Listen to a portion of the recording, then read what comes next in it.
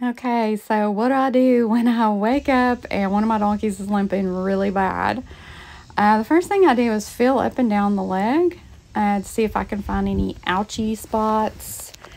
And Walter did not have any ouchy spots up and down his legs. So the next thing I got to do is check out the hoof. See if anything is stuck in the hoof. Any kind of gravel in the frog or anything. I'm not seeing anything. So the next thing I do is I'm going to put pressure, just a little bit of pressure to see if I can find some ouchy areas on the hoof. And there, I found it right there, and he let me know that there's definitely some inflammation in the hoof. It doesn't feel very warm, but in this video it's the summer, so everything feels warm. So I am putting some anti-inflammatory oil, essential oil on his hoof and all over that frog area.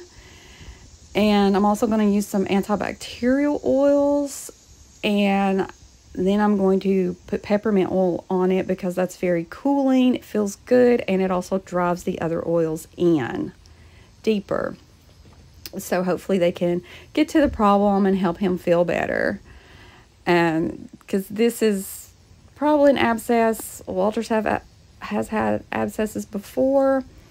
This is how I treat any donkey that's limping and I can't see the problem, but there's definitely some inflammation in the hoof.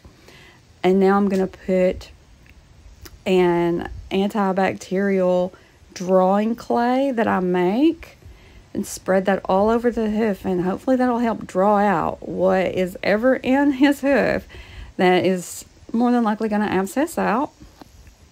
Just cover that really good, and I repeat this every day until the abscess bursts out. And it was an abscess.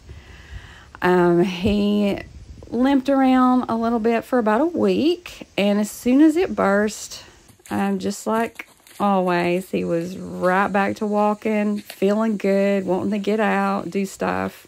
But that's how I treat all my donkeys if I get up and I see them limping. That's the protocol I go through.